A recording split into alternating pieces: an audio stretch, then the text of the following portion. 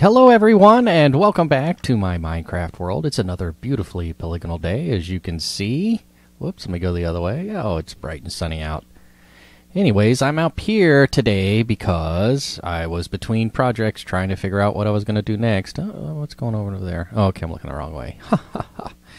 This, as you can see, is my home base island. I have just wrapped up the, way off in the distance, my mob drop.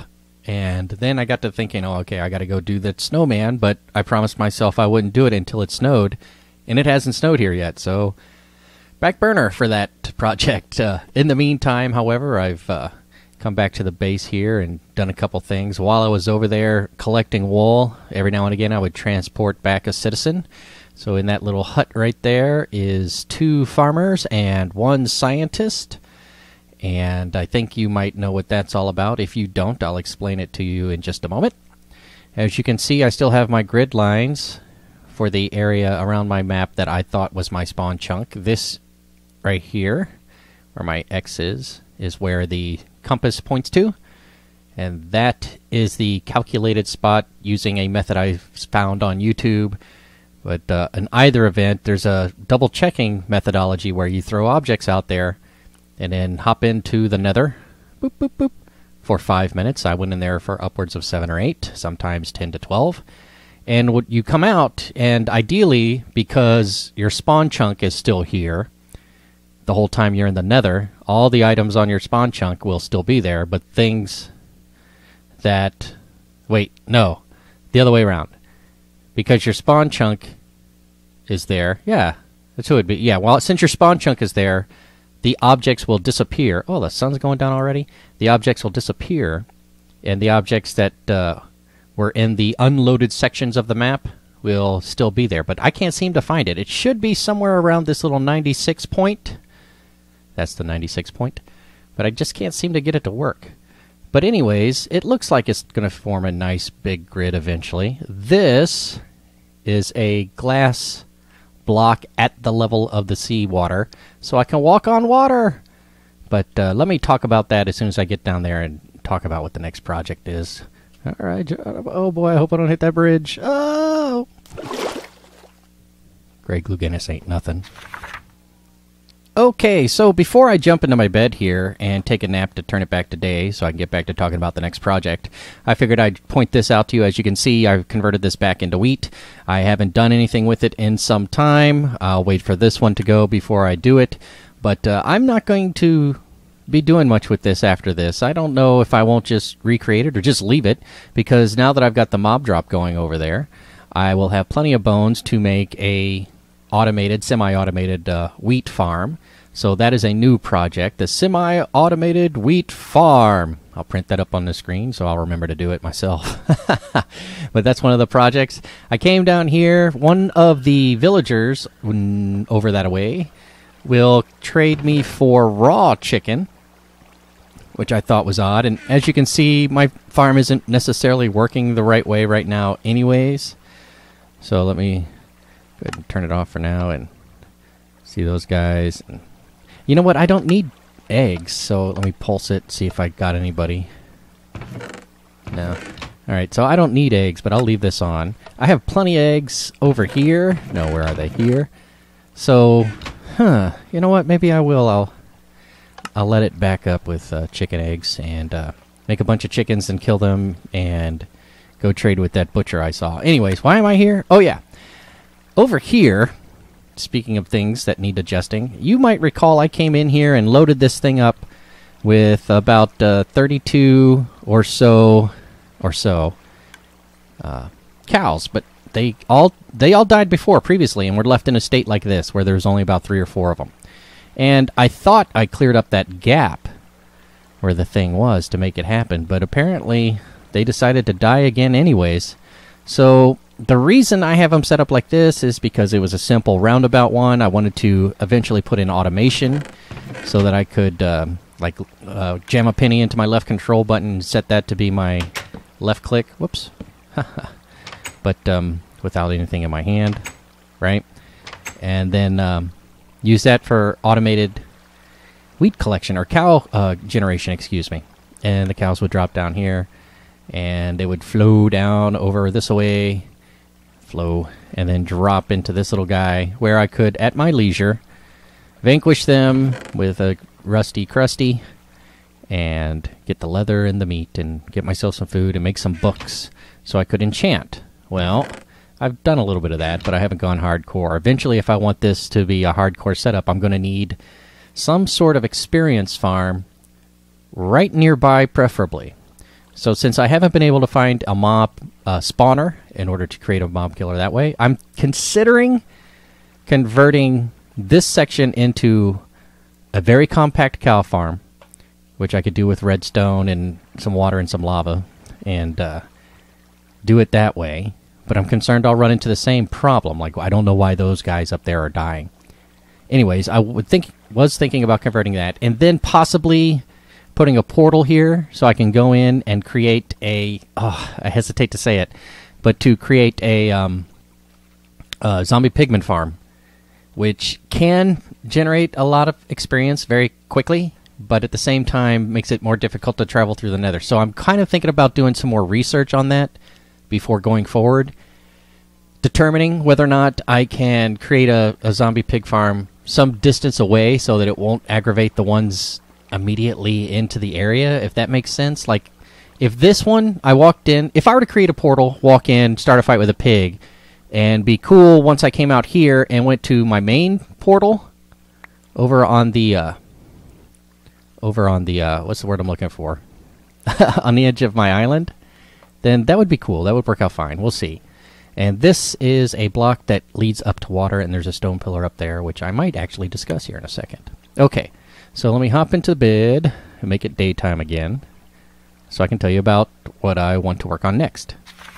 Alright, good morning, and welcome back to another beautifully polygonal day here on my Minecraft server. I've already talked about a couple things. I forgot what they were. But weed automation, I didn't talk about this.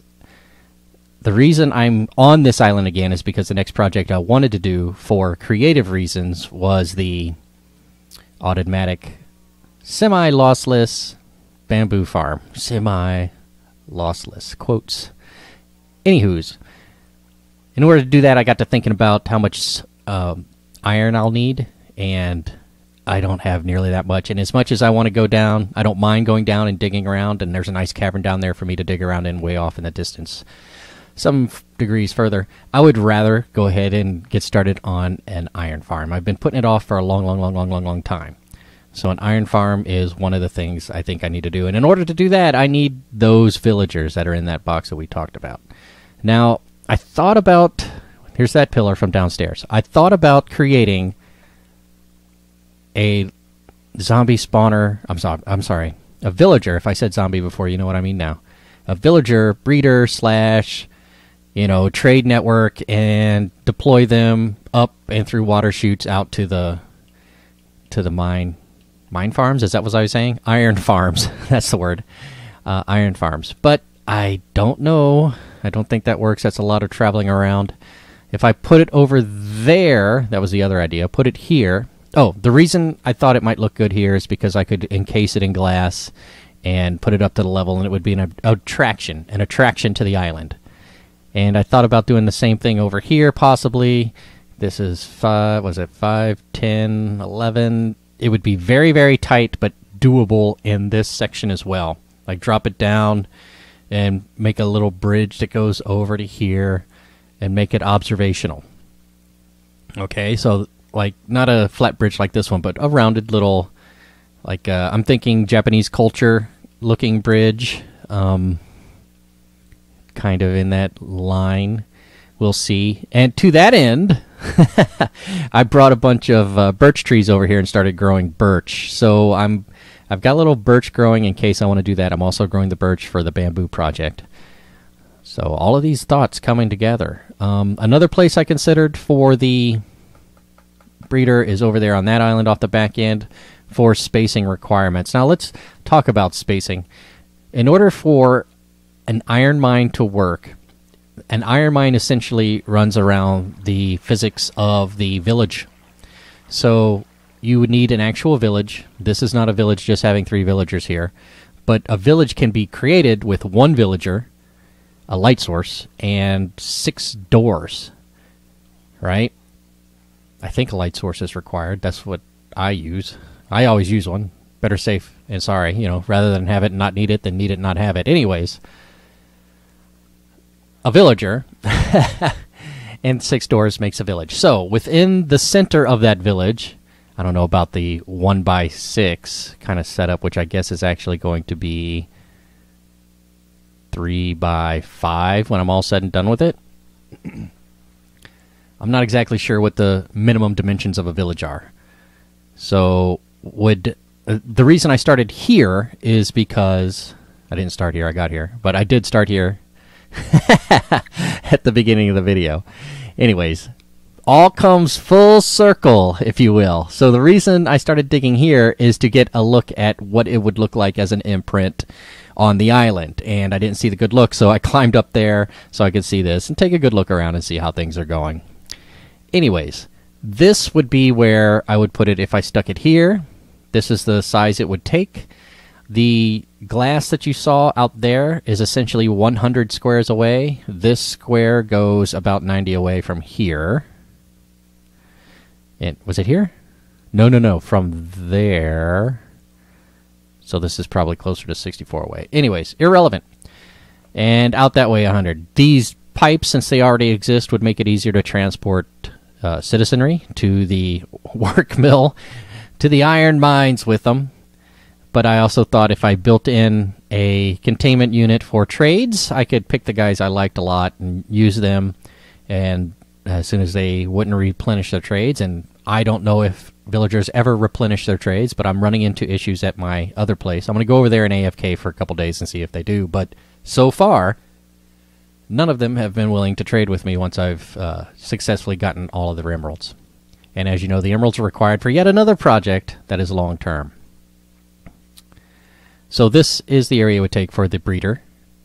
And probably an extra 20 squares by 4 to make like an area where I could drop them in, maybe multi-levels of villager trading. So they would breed in, they'd come out, hit a water elevator and drop down, water streams over, and then another water elevator to come out and then recycled into the system. Or a bypass over here that doesn't even let them drop down into the trade exchange office or whatever you would call it. Okay, so these are all things that you can conceptualize.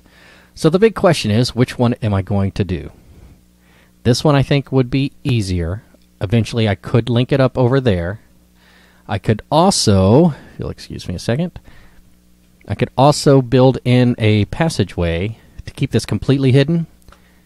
There needs to be some light in there. I'm not sure if it can be underground or not, but if it can be underground, I've already made plans that this could go down far enough that I could recover it and kind of give it some texture. You might know that this hill used to come up about 3 or 4 extra blocks anyways. I've just leveled it all at the very beginning of the game for building dirt. Anywho's, over here, folks could walk through the portal either way and come out and walk down and go out the path that I've constructed, or I could dig a tunnel hole, maybe put a half slab here so that people don't necessarily see it, and half slab. So that could be there, and you could walk into that through a secret little area down here, or coming back from the place if you wanted to go check it out, all types of things like that. And I was thinking if I built my mines, iron mines, one here, and one 100 squares up, and one 100 squares over, which would actually be further than this. But 100 squares that way should be far enough away from there. And if I do 100 squares that way, you can actually kind of see the mob spawner over there a little bit in the corner. So you could put one there. And then the one that would be over here would actually be close enough that you could see the... what's the guys? The underground temple, the underwater temple. That could be fun to explore too, but I'm still putting that off until... I don't know why. I'm just kind of am. It's not a priority for me. I don't know how much I want glowstones and other things. I kind of like my decorating materials right now. I'm a big fan of wood and sand, so this was a nice spawn for me. Anyways, those are my choices. This guy, close by, easier to transport, It's a nice geographic center to go, okay, 100 that way, build one, 100 that way, build one, 100 that way, build one. And I guess this is almost 100 square, but it's going to be a little bit more. But yeah. And then I'd have 1, 2, 3, 4, 5 times 2 because they're double layered eventually. 10 of them. And I guess each one would generate an iron golem once every 6 or 7 minutes or so. So I'll call it 7 minutes, 10 of them. So more frequently than 1 a minute. And that'd be 60 an hour. Not bad. I like that. So I could go to sleep for a couple days. Well, I could, but I could go AFK, sleep, go to work, whatever, and they'd be running. Oh, and to make sure that they're running, you have to be more than... Wait, that's slime farms I'm thinking about. But to make sure everything's spawned in while I'm watching them, I would build a platform 50 squares out, 50 squares up, yeah? And just put a portal on that just so it's an observation deck so I can see all 5 of them at work at the same time. I say 5, but I mean 10. And, yeah, link it up with that one. And also create another portal over there. I'm getting really comfortable with portals now. So create another one over there, and that over there will be the formal collection area of all the iron. That's why I went ahead and started with this glass walkway on water, because I thought for sure that that's what it's going to end up being. I'm going to build a deck over there. It won't be all glass. Once you're over there, it'll be nice and sturdy. It'll be a nice deck, and I'll have a collection system. With the iron I do have, I won't need it to be huge because I can just like make one column down to... Actually, I could probably just store them in hoppers for a while, for a long while. But yeah, I could create the collection system without putting in the hoppers because I could use just one hopper into a multiple chests or into a double wide chest, I mean to say, for a long time, because that's a lot of slots, and then the hopper itself fills up. So I could do that, build the collection, build a murder death system, which would be just water flowing into lava because they're so high. Gotta hurry this up. And have start water canals off to each side so everyone flows to the main center from here over to there to here. And then actually construct this first one. And I know that sounds kind of silly, but what I think I'll do actually is do at least one flow path in from each side, so then I could use those as the determining factor of how far away I actually make it. You'll see what I'm talking about when I get to it. But to do that, I got to do this first. So let's make a decision. Should I build my villager breeder / trading post spawner thing here, or should I build it over in the water section where the pillar is kind of standing up, and surround it in glass to make it a observational event off the side? And I could bring them up out of the water or through like a quick stair tunnel up to here. I can figure something out to get them moved over to there. You know, it would be a little bit harder, but it's not that much harder to move them that far when you consider how many frickin' water channels I'm willing to make. So should I put it here? Or should I tight fit, squeeze it in here? It would have to be... This would have to be a little bit different because of how tight it is. It would have to be villager breeder and trader thing over here. This might be the most intriguing one. On the other hand, my path, let's see, goes here.